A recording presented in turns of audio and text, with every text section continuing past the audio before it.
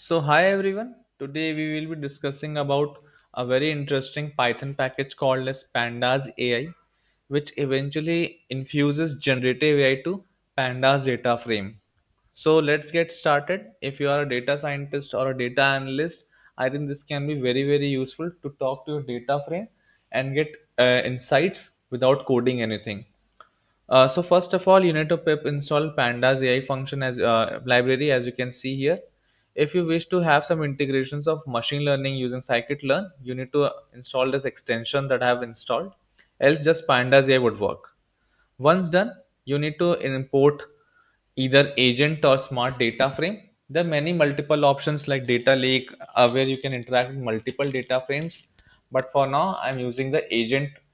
By agent, it remembers the previous conversations also, so it can be useful.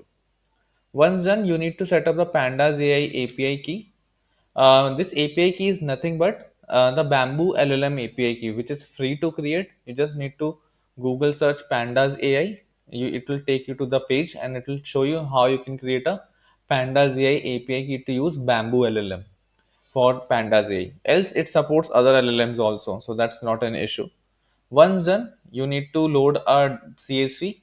In this case, I'm using Titanic, the famous data set using the agent. The same can be done using smart data frame also, so not an issue. Once loaded, I'm trying to chat with my data frame, asking it to bar plot for P class column.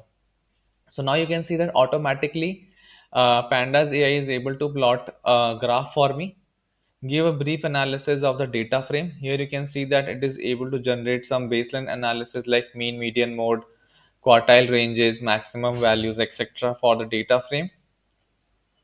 What percentage of passengers survived? I am asking it another question, so it is able to answer that also.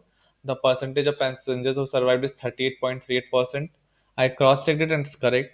So this is how you can talk to your data frame using Pandas AI by first setting up Bamboo LLM API key, free to create, and then just ask it basic questions.